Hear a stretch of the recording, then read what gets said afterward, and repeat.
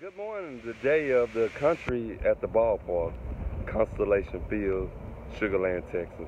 We have the stage manager here, Possey. Talk about how did you come about getting into stage managing? I started as a stagehand in 2012 and just worked my way up, and I networked with the right people, met the right people, and they asked me to be a stage manager. So I'm here and I'm doing this crazy show. Coming from a stagehand and from the beginning of the stage build out here, what are some of the things that you've seen different that you hadn't paid attention to? There's a lot more moving parts than I expected. There's a lot of issues that regular hands don't know about, and it's crazy. Like, there's so many moving parts and I'm everywhere. My mind's scattered all the time, but it gets figured out and it works out. Okay. Are you ready for the big show today? Oh yeah, I'm ready to get this done with, get it over with.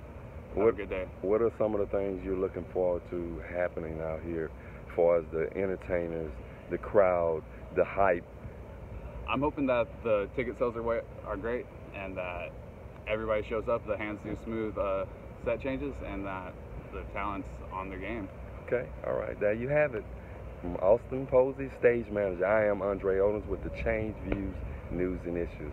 Have a good evening.